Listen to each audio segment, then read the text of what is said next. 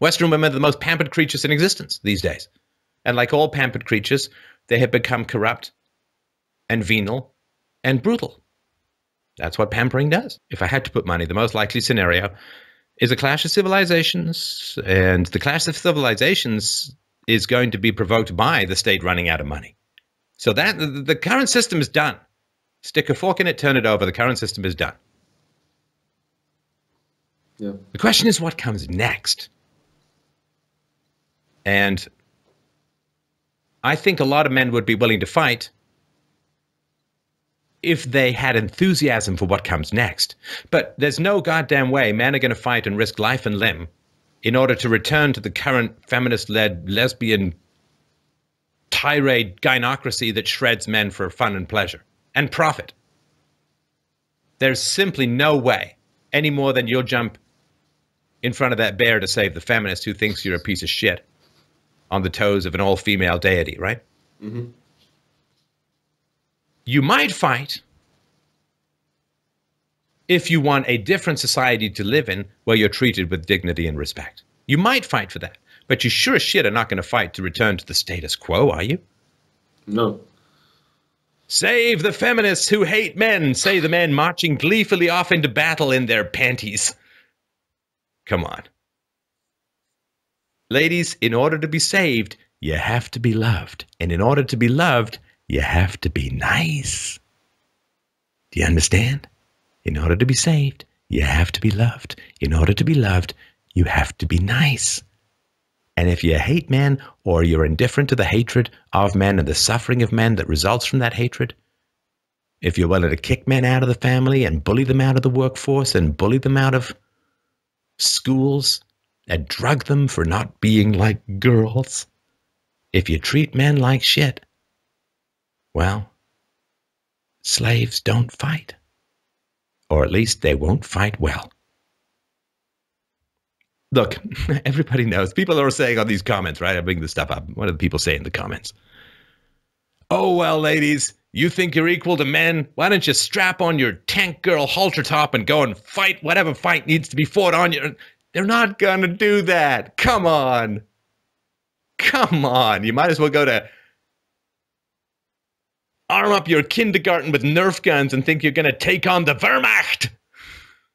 It's not going to happen. Oh, is there a draft? Oh, drafts make me pregnant. I get inseminated by wind. The draft has made me pregnant. I guess I can't fight after all. Oh, look at that. They're not going to fight.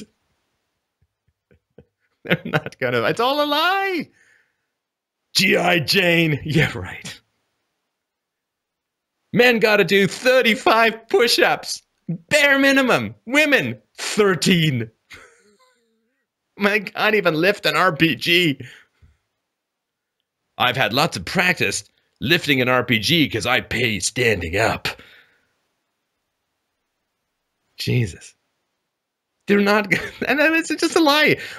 There is never money to be lost by appealing to female vanity.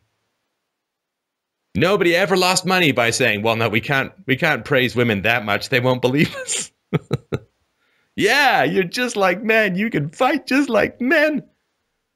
Meg Ryan, excellent combat queen. Because Lara Croft. I mean, it's a comic book. It's insane. It's like going to Big Hero 6 for a physics lesson on robotics. I mean, come on. They're not going to fight. And if you want to lose, just have them fight.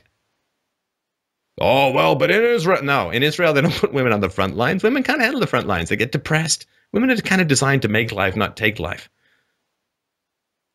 Women put frilly things in dollhouses.